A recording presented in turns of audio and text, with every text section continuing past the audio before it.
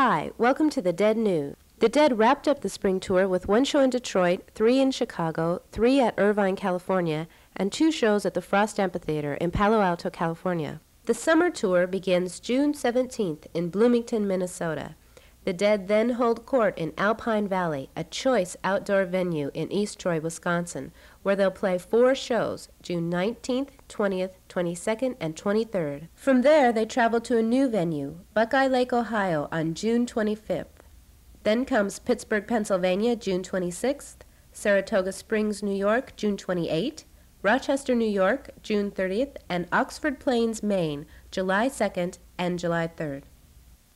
Last month we reported there was a possibility that the annual Greek theater shows in Berkeley, California were canceled due to community complaints. Fortunately, the shows are on. The Greek theater dates are July 15th, 16th, and 17th. These will be benefit shows for the Grateful Dead's nonprofit charitable arm, the Rex Foundation. Sadly, it still appears there will be no Red Rock shows this year.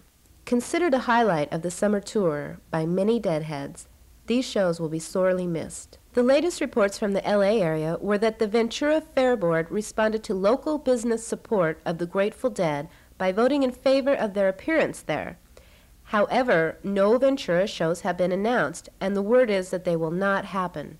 Various rumors are flying as to why, with such community support, these shows were stopped. In other Dead-related news, the Jerry Garcia Acoustic Band returned to the stage April 26th for the first time since the fall 1987 Broadway, San Francisco, LA success.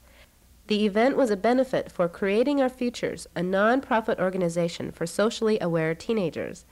For the encore, Jerry, Bobby, and Brent close the show with Blackbird and Let the Good Times Roll. And that's the Dead News for now.